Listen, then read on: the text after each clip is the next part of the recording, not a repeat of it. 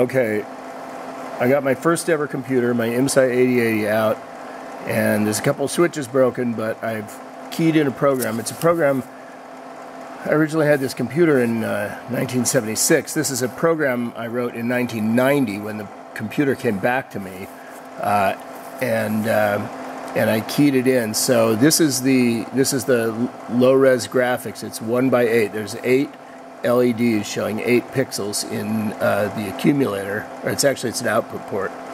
And so I have the address bus set for 0. So if I examine 0, that's where the program's keyed in at address 0. It's 21 bytes long.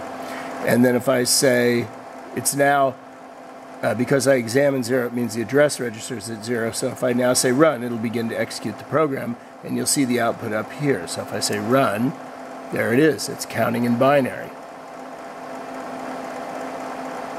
And we'll count up to 255 and then back to 0. Here it comes.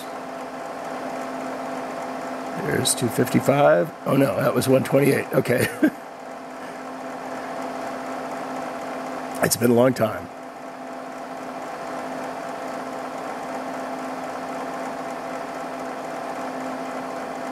And there we go. Back to 0.